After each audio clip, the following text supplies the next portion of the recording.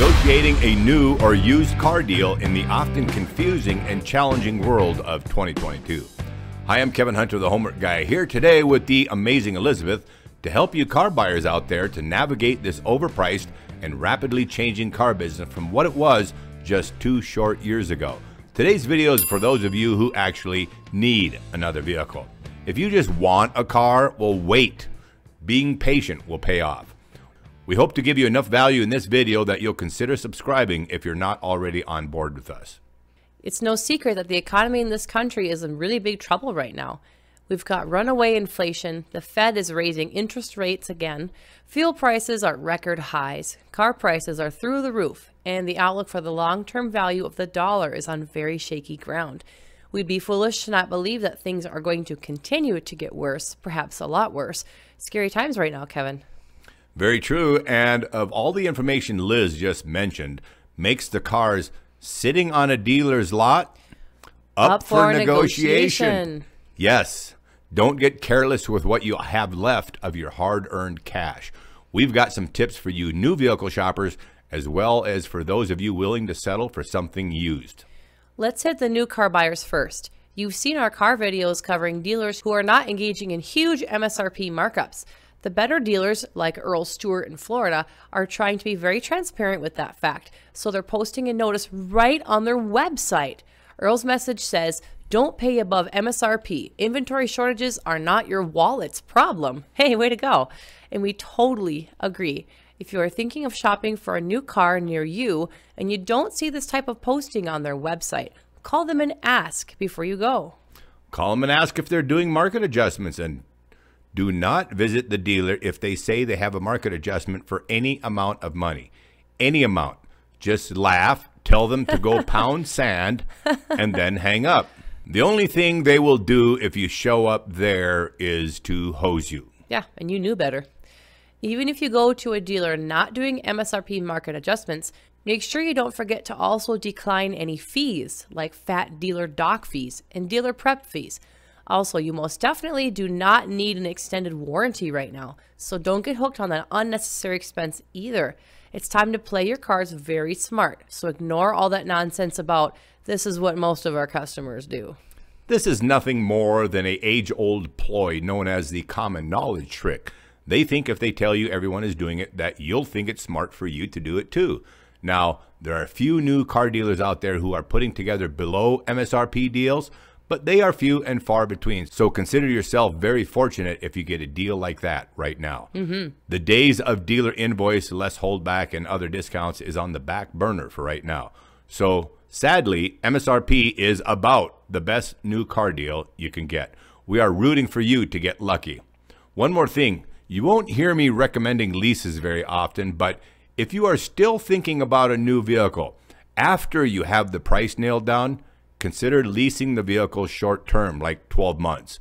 It's one way of saving your pocketbook from all that big fat depreciation that is guaranteed to happen over the next few years. This is the one time I'm going to advise, if you want a brand new car, go with a lease. All right, let's shift gears and go to used cars right now. As we head into territory filled with uncertainty and a lot of opportunity for economic chaos, the expense of carrying cars on the dealer lots steadily increases. For them, the smart ones know they need to move their vehicles sooner than later. You must use this knowledge to your advantage. Dealers are very concerned about the road ahead and right now are much more inclined to deal with you to get a car moved. They can't afford to get stuck with inflated cars when things crash. That's right, and if you have your sights set on a specific used car out there, start your negotiations about 10% below their asking price. Research this in advance so you have a number in mind. Be also ready with a number that's 7.5% below their asking price, and refuse any deal that isn't at least 5% below their asking price. You must get them to move. Here's an example. If the asking price is $25,000, hit them with a 10% reduced first offer of $22,500. With a little luck, they'll take it. If they push back and negotiations continue, keep a 7.5% reduction in mind to $23,125.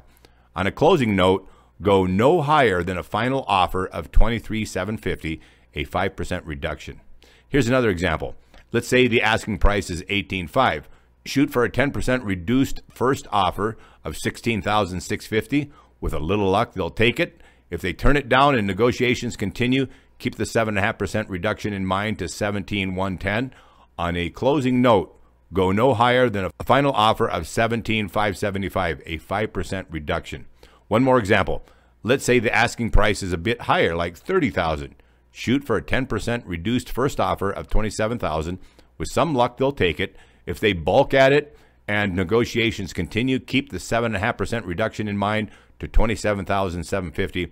On a closing note, go no higher than a final offer of $28,500, a 5% reduction. Now, that's a $1,500 you get back in your pocket for doing a little work. Again, you must make them move. Great examples, Kevin. And yes, you must make the dealer budge off their asking price. Now, before the questions start popping in the comment section, let me say this. Right now is not a good time to visit a one-price car dealer. Nobody should be stuck on the prices they have listed. Nobody.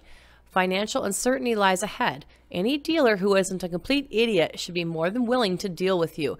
If you're going to gamble and buy a car right now, when prices are at record highs, at least get some money off the asking price. That's right. If you do decide to visit a one-price dealer anyway, at least make sure their prices are already 7.5% to 10% below the prices of other nearby dealers. Sure. Do the research and know what you're up against before you venture out car shopping.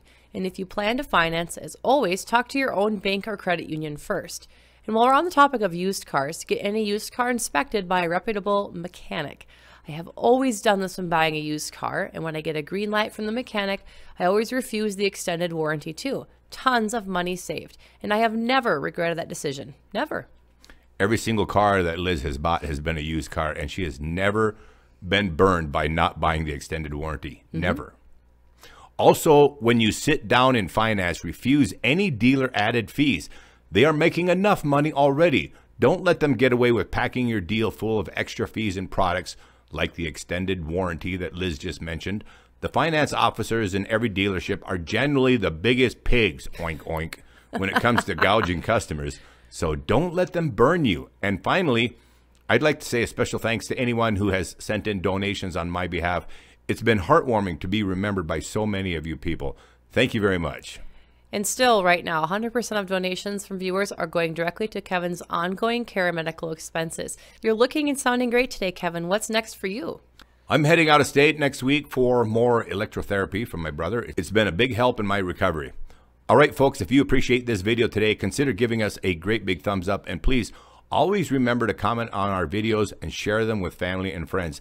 And subscribe if you're not already on board with us. Also, if you go out and get yourself what you believe to be a good car deal and are treated fairly and with respect by a dealer, remember to come back and share your story with us so others know who the good guys are. The entire Homework Guy team is here to represent you, the car buyer, and that's what we love to do. Thanks, everyone, for coming back. We'll see you on our next video. You guys rock. I'm Kevin Hunter, the Homework Guy, with the amazing Elizabeth, the Homework Gal. We gotta go.